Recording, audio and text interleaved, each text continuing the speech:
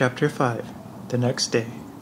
Dawn was only faintly creeping through the avenues of the forest when the last wagon, filled with tired merrymakers, drove away from Ripple.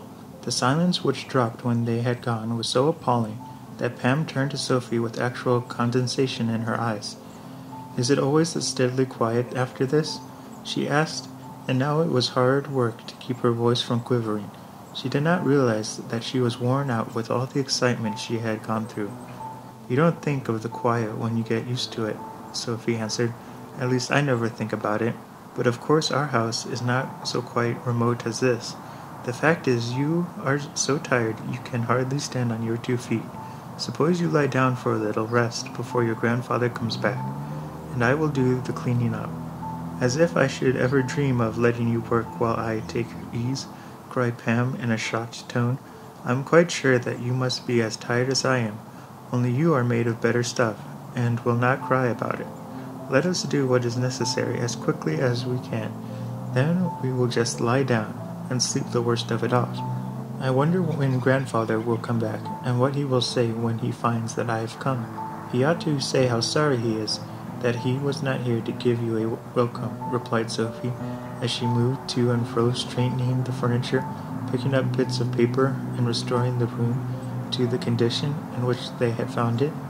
The house door stood wide open. Presently they heard the sound of a cow mooing in the barn. "There are animals to be fed, and if you are a London girl, you might not know much about milking."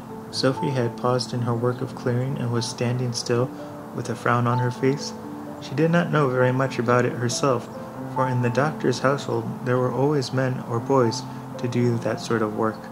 But she was going to help Pam all she could, and if it entailed milking a cow, well, she did not intend to be beaten at the business.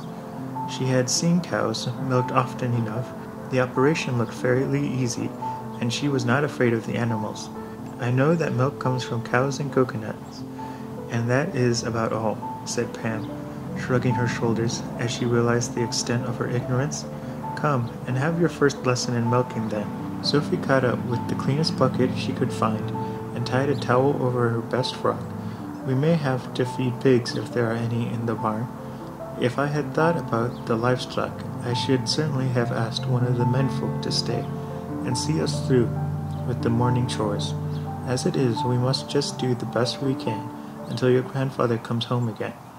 "You never know what you can do until you try," exclaimed Pam, as she too tied a towel over her frock, in imitation of Sophie. The two stepped out into the keen, crisp air of morning, and went across the grass which sparkled like frost to the barn. They were closely followed by the dog. The creature had apparently decided that Pam was one of the family, and meant to treat her accordingly. There were pigs and poultry to be fed. There was a cow to be milked, and turned into a little paddock, which sloped like a wedge into the forest. There were half a score of sheep in the paddock also, but Sophie said that these would not need feeding, as they were quite able to get their own living. When the chores were all done, Pam went back to the house feeling as if her education had taken a great strides since the previous day, and she envied the ease with which Sophie tackled all the mysteries of milking and feeding. The two were just deciding that now the chores were done, they were free to lie down and take a rest, when from the open door they caught the sound of horses approaching. A moment later 2 men in police uniforms rode up to the front of the house and dismounted. "The police!" cried Sophie, and her face went as white as her blouse. "Courage, Pam. I'm afraid something must have happened to your grandfather." Pam caught her breath in a little sobering gasp, and clung to Sophie as the men strode up and dismounted before the door of the house. "Is Mr. Purvel at home?" demanded the elder of the two, and at the question Pam's courage instantly rose, for of course if the old man had been found injured or dead, the police would not ask if he were at home. Putting Sophie gently in the background, Pam came forward, flushing a little as she looked into the strong, weather-beaten face of the policeman. Her voice was quite steady as she answered, "My grandfather is not at home just now, and we do not know when he will be back, but we are expecting him at any minute." "Is Mr. Purvel your grandfather?" "I did not know he had any relatives," said the officer, and Pam noticed with exceeding dismay that he looked as if he were sorry for her. "Mr. Percival has a daughter, my mother, who lives in England, and I have come from there to live with my grandfather and take care of him," she said. Now there was defiance in her tone, for she was telling herself that she did not want this man's pity. Why should people pity her for coming to live with her grandfather? It was horrid. Moreover, it was a slur on his character, and because blood is thicker than any water, every instinct of affection and defense of which Pam was capable railed to champion the old man. The officer nodded. "What time did Mr. Percival leave here yesterday?" he asked. Then, suddenly recognizing Sophie, who had remained in the background where Pam had thrust her, he said, "Good morning, Miss Grenson. I'm afraid we worked the doctor rather hard last night." "Was father called out last night?" cried Sophie in dismay. "Oh, I am sorry for mother, for Don and I were both away. I do hate for her to be left alone like that. What time was father called?" "Between 7 and 8 o'clock. He was called to attend to Sam Buckle, whose wife had found him lying near the fence that divides his quarter section from Ripple. He was most fearfully battered, but just alive. I fear there's not much hope in his recovery. He is so badly knocked about." "Oh dear, oh dear, how truly dreadful," gasped Sophie, and Pam, whose senses were by this time quite abnormally acute, noticed that she turned a glance full of pity upon herself. "What time did Mr. Percival leave here yesterday?" demanded the officer, turning to Pam once more, and now his voice had a more peremptory ring. "I do not know. He was not here when we came last night," she faltered, a chill of dismay creeping over her, and she wondered why Sophie was so distressed and why she so carefully averted her face. "What time did you come?" asked the officer sharply. This time it was Sophie who answered. "It must have been about half an hour, perhaps 3/4 after sundown. We came for a surprise party when we were in 2 wagons coming along the trail when we met Miss Walsh, who in walking here from Hunt's Crossing had lost her way. We took her into our wagon and brought her along with us. We found the house deserted and stayed all night enjoying ourselves. When the others went at dawn, I remained with Miss Walsh, who is a stranger and a city girl, so she would have been hard put to do it alone. That's all we know. Can you remain here with Miss Walsh, Miss Grenson? I will tell your father you are here." "Oh yes, I will stay, of course. I could not leave Miss Walsh alone," exclaimed Sophie, and there was such a thrill in her tone that Pam's face bleached with sudden terror. What was the hidden meaning of this compassion, and what had Sam Buckle's accident to do with her grandfather? But she could not ask the officer. Indeed, she had no chance. Staying only to give a few instructions to Sophie, and saying that he would probably look around that way later in the day, the officer rode away, accompanied by his companion, and the silence settled down again. All desire to sleep seemed to have vanished from both girls. Directly they were alone, Pam turned to Sophie. "Why did the man seem to pity me so much? Why should he come here to know where grandfather is?" she demanded. Sophie put her hand up in protest. "It may be nothing, of course, but when such things happen, people always jump to conclusions. Your grandfather and Sam Buckle have quarreled about that fence since I was a small girl. As often as Sam has put it up, your grandfather has broken it down. Maybe Sam had been putting the fence up before he was found so badly hurt." A long moment of silence passed. Pam was staring at Sophie with dilated eyes, and such a feeling of terror in her heart as she never experienced before. Then finally she found her tongue. "Do you mean to tell me," she asked, "that you think grandfather injured that poor man so dreadfully?" Sophie put her arms around Pam in protecting wise, and her voice was kind and soothing when she spoke. "Dear," she said, "Mr. Percival was very likely nowhere near the place when Sam Buckle was found, and when he comes back he will be able to tell people where he has been. But until then you have this hard thing to bear, and you will have to be as brave as ever you can." "Suppose he never comes back," Pam shuddered violently, and then hid her face in her hands, feeling that the trouble was really more than she could bear. "He will surely come back, unless something has happened to him," said Sophie soothingly. Then she bent over Pam's bowed head and comfort her as best she could. She succeeded so well that presently Pam suffered herself to be persuaded into lying down. She promptly fell asleep and then lay wrapped in a profound slumber while the hours of the hot sunny noon came and passed. Sophie slept too, but fitfully. There was a sense of responsibility on her that she keep awake and alert. The house door was open, and the big dog slumbered on the threshold. The creature seemed to share Sophie's wakefulness, for it kept lifting an uneasy head. Once or twice it growled, although apparently there was nothing anywhere near to growl at, except the chipmunks darting to and fro, busy in the collection of their winter stores of nuts. Then, far away along the trail from the westward came the faint beat of horse hoofs.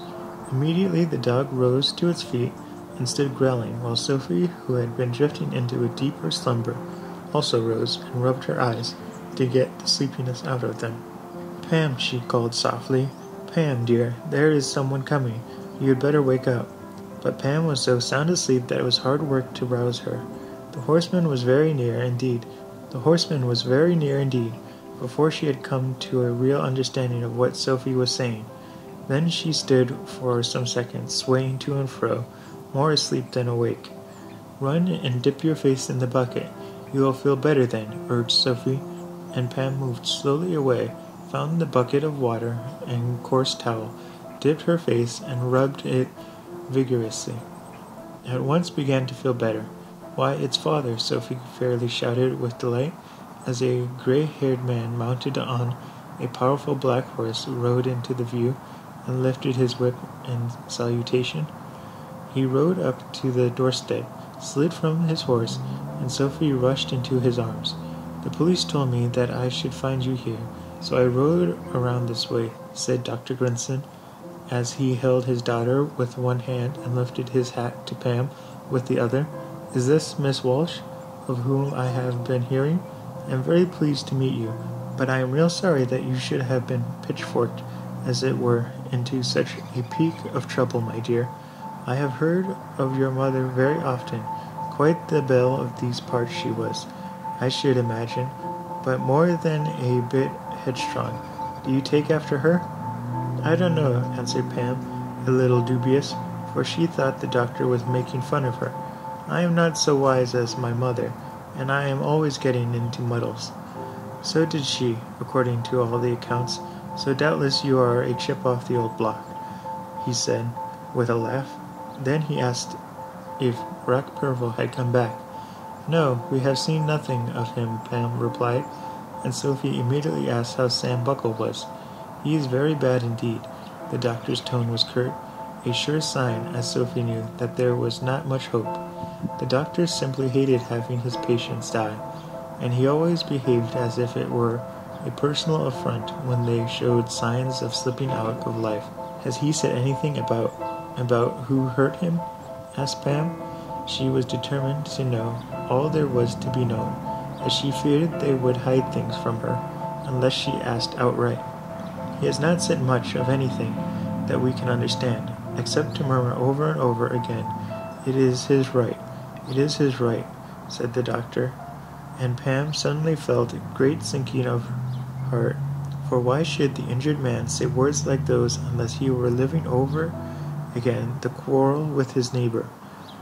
"He is such a fearfully disagreeable man," exclaimed Sophie, as if she read the thought in the heart of Pam, and would give her comfort if she could. "I never knew anyone who really liked Mr. Buckle. Even his own wife admits he is a dreadfully hard man to live with. Father, you will never get your money for attending him. He will say that he did not call you himself, and so there is no obligation to pay you. That was how he served you the time the tree fell on him and nearly killed him. Didn't you remember it? Some people are that way," said the doctor, "but I guess that I shall be no poorer in the long run for doing my duty by my fellow creatures. Would you two like Dawn to come and stay the night here with you? It is a lonesome place for two girls." "We shall not mind, I think," put in Sophie hastily. She was thinking of her mother and how Mrs. Granson hated to be left at home at night, with the younger children only.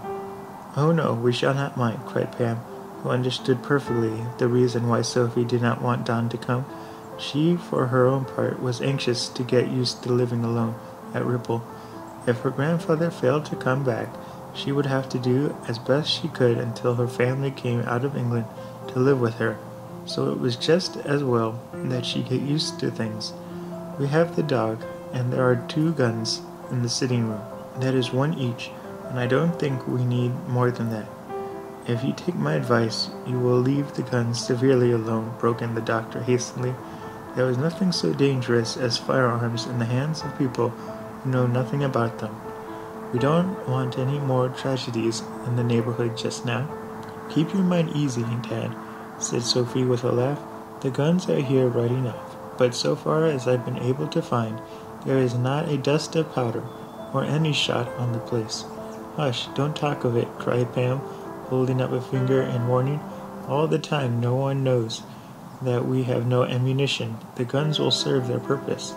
If we pointed the things at any intruder, he would be properly scared, of course, and we should be in no danger, so it would be quite right.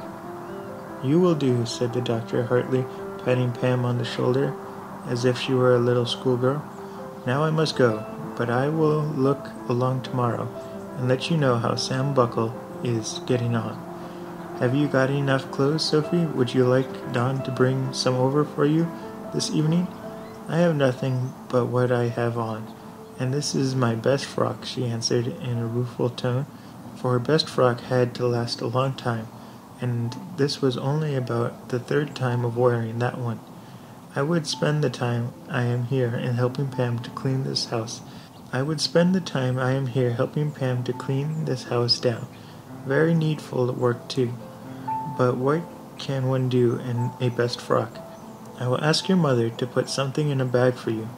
Then Don shall ride over with them, said the doctor, who was in a hurry to mount and ride away, for he was needed in another direction.